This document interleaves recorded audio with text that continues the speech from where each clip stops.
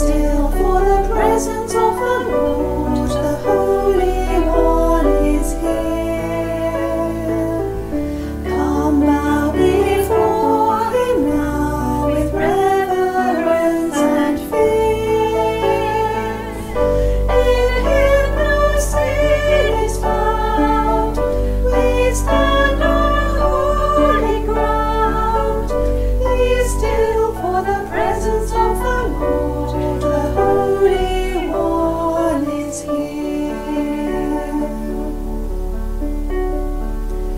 Be still, for the glory of the Lord is shining all around. He burns with holy fire, in splendor he is crowned. How awesome is the sight, our radiant King of light. Be still, for the glory of the Lord is shining all around.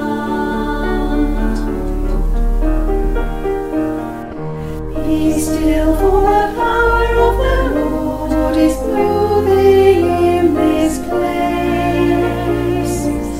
He comes to cleanse and heal, to minister his grace.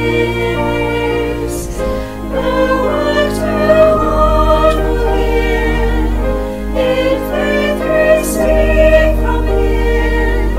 Be still, for the power of the Lord is moving in his place.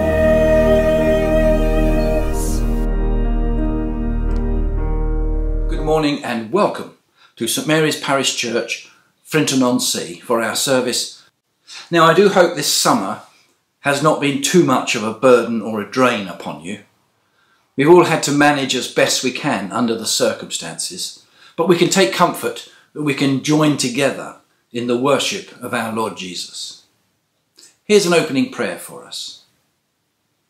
Almighty God, to whom all hearts are open, all desires known, and from whom no secrets are hidden, cleanse the thoughts of our hearts by the inspiration of your Holy Spirit, that we may perfectly love you and worthily magnify your holy name, through Christ our Lord.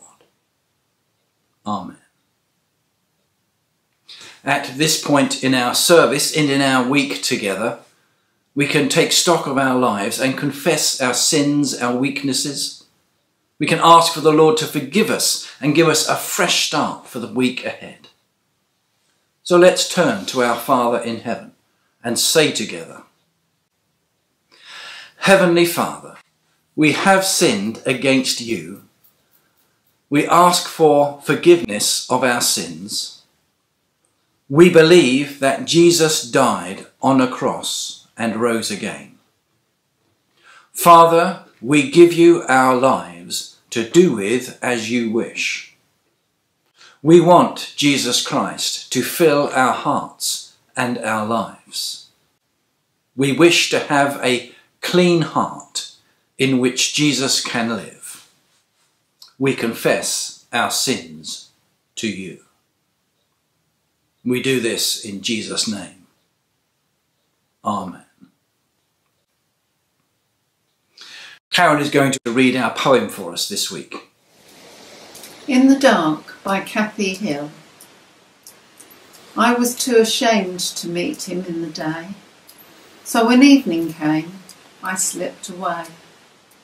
But before I saw his face, he was looking into mine, and even in the night time I could see him shine. I was in the dark until I met the light. My cold, cold heart turned to Jesus Christ. I was in the dark, still my eyes could see that even in the dark he was loving me. The dark is like the night, a life without the Lord, a heart that's filled with sin that God cannot ignore. But when Jesus fills your heart, his light comes shining through. He drives away the darkness and will make you new. I was in the dark until I met the light. My cold, cold heart turned to Jesus Christ. I was in the dark. Still, my eyes could see that even in the dark, he was loving me. Thank you, Karen. Time for open prayer. This week I want to give you some pictures to look at to stimulate your prayers. Look at each picture and I'll leave you some space to pray about whatever comes to mind for you. To our first picture. Heavenly Father, what does this say to each one of us? We open our hearts and our minds to you, Lord, as we look at this picture. Speak to us, we pray, by your Holy Spirit. Come and minister to our hearts and our minds.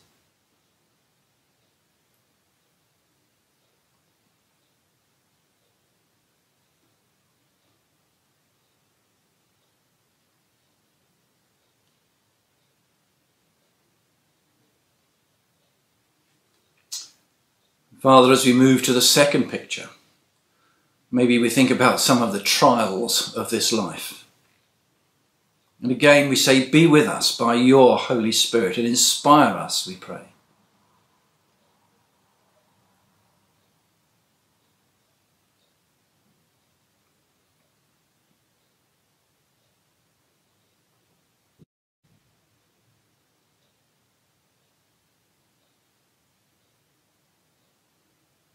Lord Jesus, we pray that we be at one with you, that you would take us wherever the wind of your Spirit blows us. Come, Lord Jesus.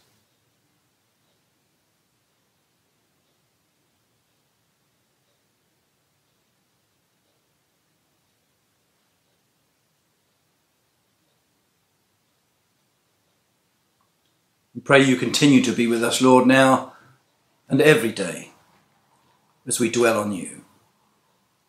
Amen. It's time for our Bible reading. We are reading from John's Gospel, chapter 3, starting at verse 1. Now there was a Pharisee, a man named Nicodemus, who was a member of the Jewish ruling council. He came to Jesus at night and said, Rabbi, we know that you're a teacher who's come from God, for no one could perform the signs you're doing if God were not with him. Jesus replied, Very truly I tell you, no one can see the kingdom of God unless they are born again. How can someone be born when they're old? Nicodemus asked. Surely they cannot enter a second time into their mother's womb to be born.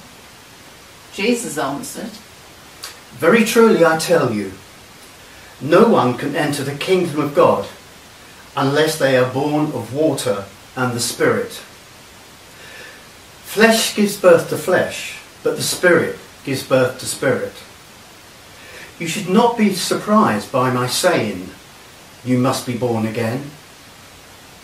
The wind blows wherever it pleases. You hear its sound, but you cannot tell where it comes from or where it is going. So it is with everyone born of the Spirit. How can this be? Nicodemus asked. Jesus replied, You are Israel's teacher, and do you not understand these things? Very truly I tell you, we speak of what we know. We testify to what we have seen. But still you people do not accept our testimony. I have spoken to you of earthly things, and you do not believe. How then will you believe if I speak of heavenly things? No one has ever gone into heaven except the one who came from heaven, the Son of Man. Just as Moses lifted up the snake in the wilderness, so the Son of Man must be lifted up, that everyone who believes in him may have eternal life. For God so loved the world that he gave his one and only Son, that whoever believes in him shall not perish, but have eternal life. Amen. Amen. Now it's our sermon, and Malcolm has the job of teaching us something today. Nicodemus, from darkness into the light. May the words of my lips and the meditations of our hearts be now and always acceptable in your sight, O Lord, our strength and our Redeemer. Amen. Over the past few strange months of lockdown, we've all had more time to think and less opportunity for chat face to face. The telephone's great. FaceTime and Zoom are even better, but nothing quite matches a good chat over a shared meal. How we've all missed these things. Jackie and I have even spent time thinking about fantasy meals with a fantasy guest list. People we would love to share an evening with from history, from society, celebrity, from the Bible. I wonder, who would you like to invite? Would any of us be bold enough to invite Jesus to supper? The menu might be difficult, but the wine would be of the best possible quality. Well, in today's reading, we have a narrative about someone who did the next best thing. Instead of inviting Jesus to dinner, Nicodemus went to see Jesus. Nicodemus. John is the only gospel which mentions this important character. I wonder why.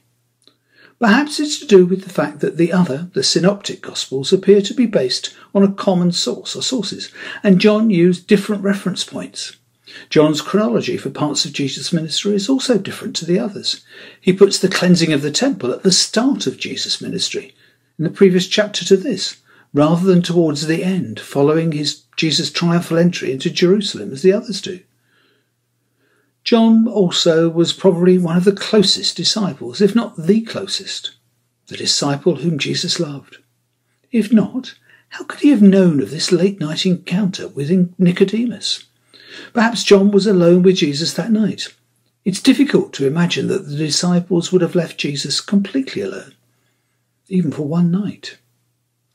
So, who was Nicodemus, and why did John go to the trouble of mentioning him in this passage and twice more further through his gospel? We're told that Nicodemus was a Pharisee, an important one, a leader of the Jews, probably a member of the Sanhedrin, and one of the senior teachers at the temple. He would have been older than Jesus, with a very firm knowledge and understanding of Jewish law.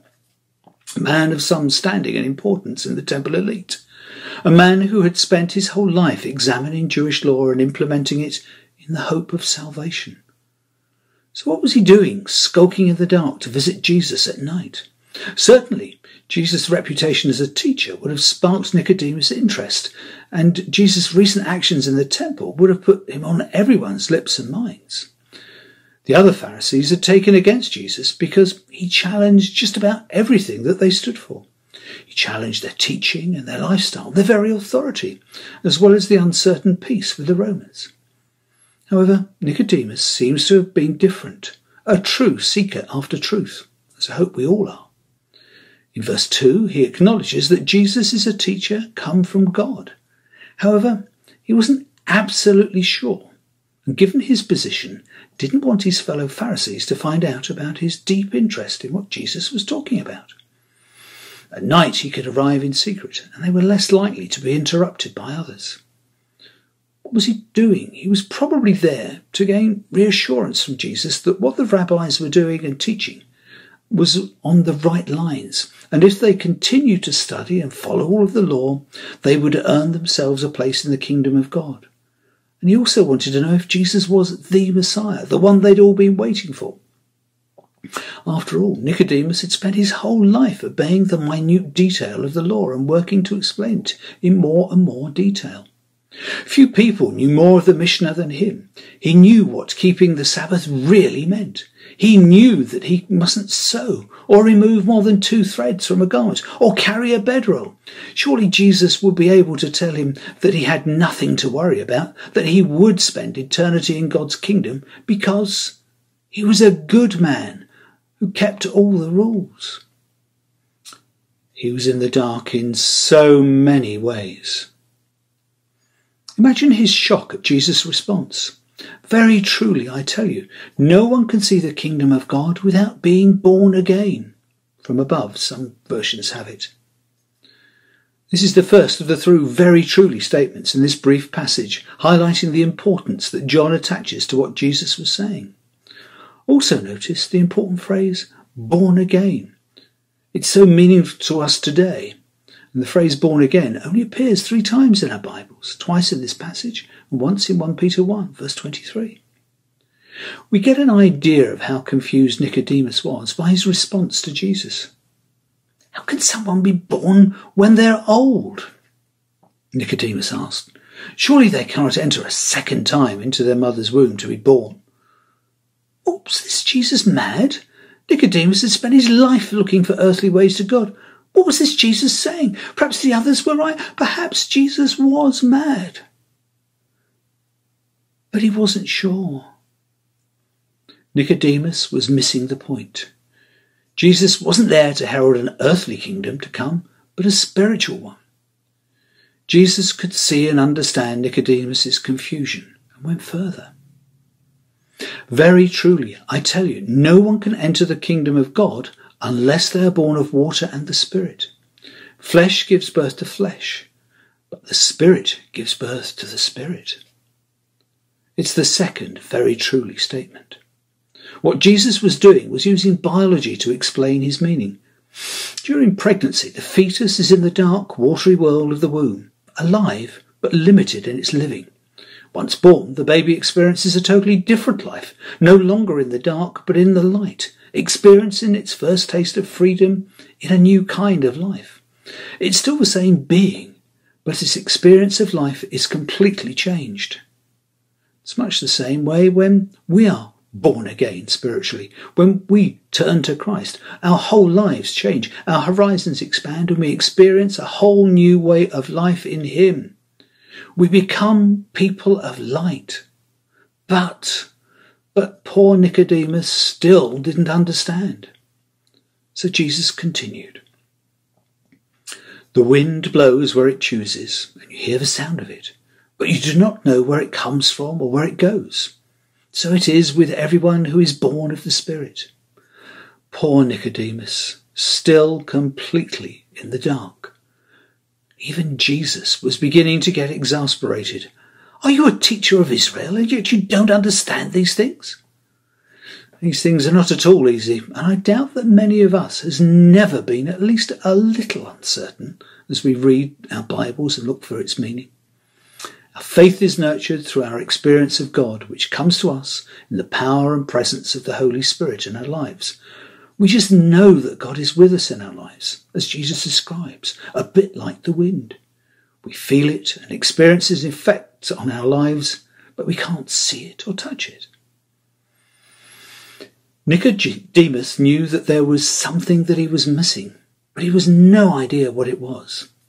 When we feel like that, we can turn to prayer to build our personal relationship with Jesus.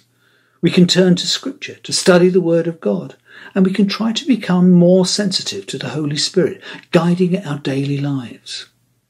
Jesus didn't give up on Nicodemus, as he doesn't give up on us, however badly we get it wrong.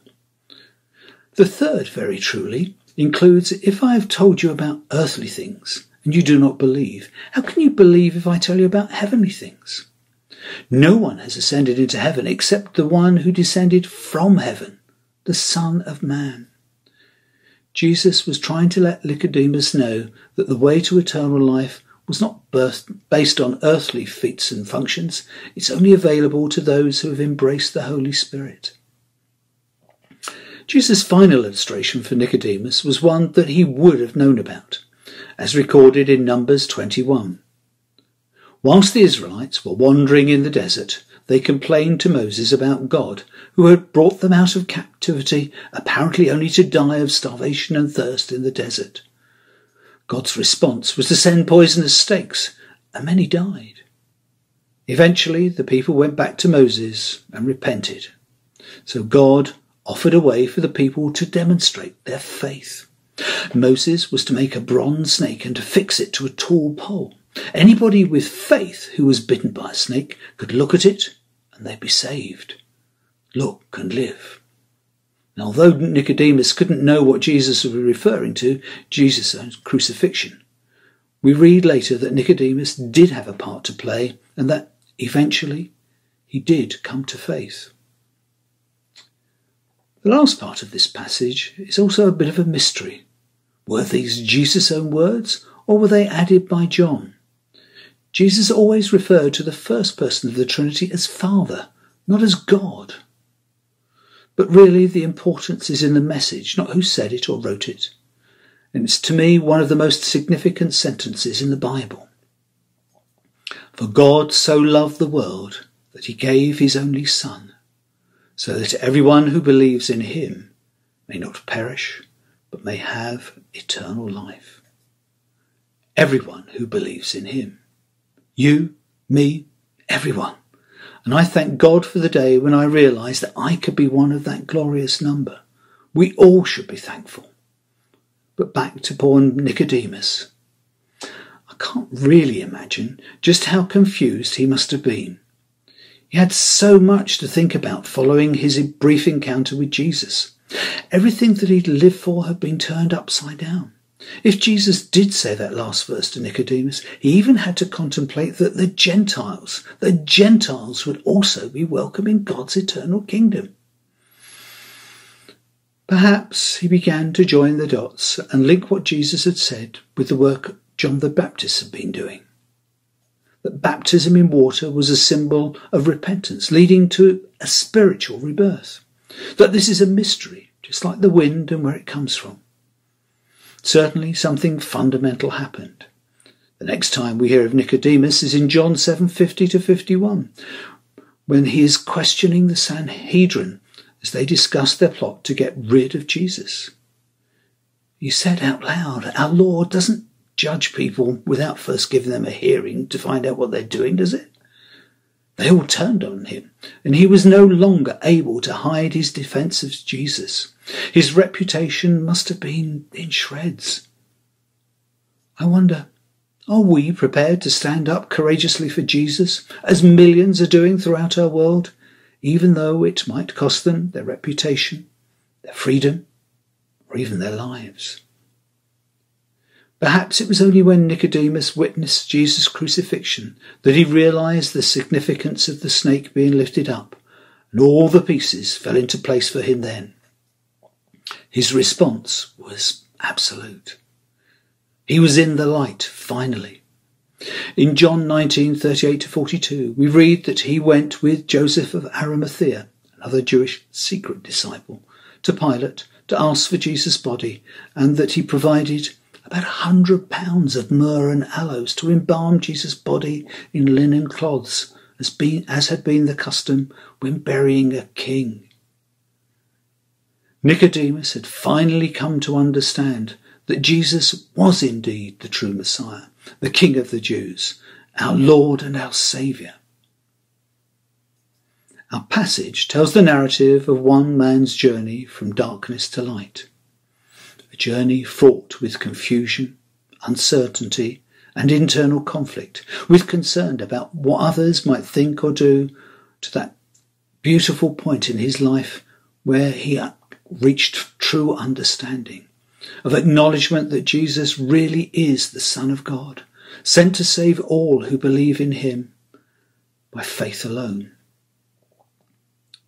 Faith enables us to trust God with our lives, and in so doing to receive the gift of eternal life, which is being gracefully offered to us by the God who created us, who sent his Son into the world not to judge or condemn us, but to save us for a life which lasts for all eternity.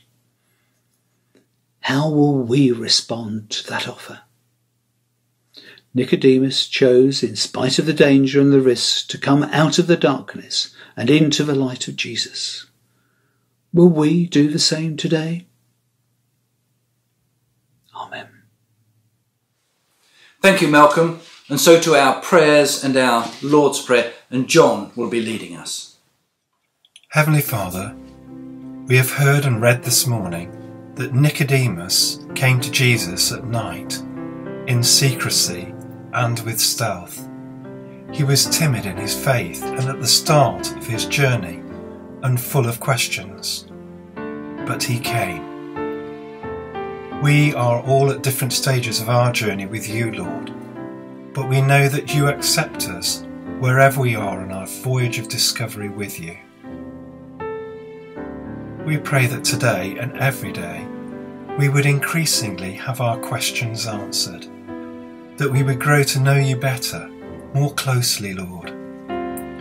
Help us not to be like Nicodemus, who seemed earthbound in his thinking, but make us aware of your Spirit working in our lives and in the world around us. Enable us to look upwards and be more Christ-like in our thinking and our actions. Heavenly Father, we continue to pray for teachers in our schools, for children who are being taught by them. Each child is different. We pray that every child will feel special. We pray for safety in our schools for both staff and pupils. We pray for young people in our churches, Lord, for their parents and those who look after them. We pray for all those whom they look up to, that all children would find positive role models, people who are filled with the Holy Spirit, people who would come alongside them and tell them about you. We pray particularly for anyone today who is feeling isolated, alone, cut off from their friends and family, who is feeling sad and neglected. Heavenly Father, we have been blessed beyond words, and whatever we have received in the way of blessings, we are called to share, first with God and then with our neighbour. As we care for ourselves and those immediately around us, our family members, as we receive our pension or another paycheck in the bank, as we fill our shopping bag or prepare our evening meal, let us remember to share. Open our hearts and our hands, Lord, to receive the blessings of generosity by being generous to others. We pray that all of us, young and more elderly, will continue to learn and grow spiritually, that all of us would be surrounded by teachers and tutors, wise people who know you, Lord, and can help us know you better. We know that God sends guidance and understanding if we seek it. We seek it now, Lord, and ask you to sit alongside us. You encourage us, Lord, to be strong and courageous, not to be frightened or dismayed, and that you will be with us wherever we go. Help us, Lord, to break down any barriers that keep us separated from you. Put us on the right track, a new road that will keep us focused on you, whatever happens to us. We want to see you, hear and accept you now, so that we can embrace what you have planned for us both today and throughout eternity, this day, but forevermore. Amen. Let's say the Lord's Prayer together. Our Father in heaven, hallowed be your name. Your kingdom come, your will be done on earth as in heaven. Give us today our daily bread. Forgive us our sins, as we forgive those who sin against us. Lead us not into temptation, but deliver us from evil. For the kingdom, the power, and the glory are yours, now and forever. Amen. And so to our blessing for today, after which will be a closing song of worship. Our blessing is this: the love of the Lord Jesus draw you to himself. The power of the Lord Jesus strengthen you in his service. The joy of the Lord Jesus fill your hearts. And the blessing of God Almighty, the Father, the Son, and the Holy Spirit, be among you and remain with you always. Amen. Stay safe, everyone. See you soon.